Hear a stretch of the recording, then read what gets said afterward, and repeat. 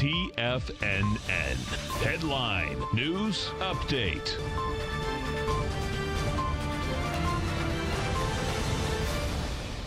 Good morning, everybody. I'm Tommy O'Brien, coming to you live from TFNN headquarters in St. Petersburg, Florida, 10 a.m. Eastern Time, Wednesday morning, 30 minutes into the trading day. We got markets starting off to the downside right now. S&P futures negative by 7 points, trading at 3,084. Got the Dow Jones off by 35 points, trading 27,655. Dow had been off about 100 at one point. NASDAQ negative by 24, trading at 84.61. Gold contract catching a bid after quite a tough run to the downside on gold. Gold contract up $10 at $14.64. Silver up 17 cents at $16.86.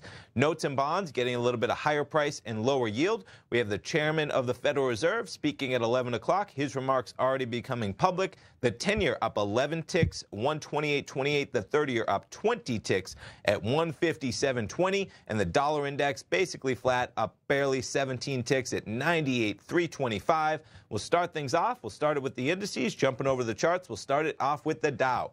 Currently trading December futures, 27,612. You back things up to the overnight low, 27,525. So approaching 100 points off that low in the Dow futures. NASDAQ 100 trading at 82.53 right now. Spiked to a high right after the opening bell of 82.62. The overnight low of 82.20, so about 35 points from that level. S&P 500 trading at 3,084 right now. The lows made just before 5 a.m. Eastern Time of 3,075, so about 10 points above that level. There's your crude oil contract. Quite a bid. Crude is catching just in the last hour, going from 56.34, now trading at 57.18. We get the EIA inventories, I believe, 10:30 today. We'll have to check it out. Monday was a holiday. Sometimes those EIA numbers get pushed back a day because of that. Gold contract, there's your acceleration a bit higher. Gold trading at 14.63. The low yesterday, 14.46. Quite a number in gold. And the euro-US dollar trading at 1.1014. Lots going on today across the markets. Big day for maybe bonds, maybe not. Powell says policy appropriate amid noteworthy risks outlet.